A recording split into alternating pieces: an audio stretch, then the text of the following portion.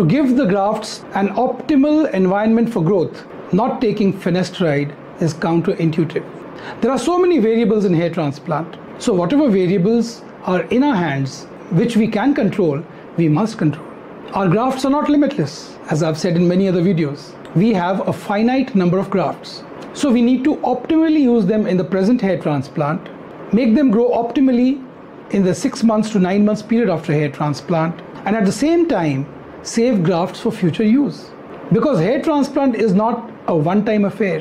Hair transplant is not curative of baldness. Your baldness continues, and so we need to preserve grafts for future. These grafts that we have available, grafts that we have saved by optimally utilizing hair transplant technique and medical treatment, these grafts have been saved as a rain check for future use. Because we never know which way the camel will turn, how the baldness will progress.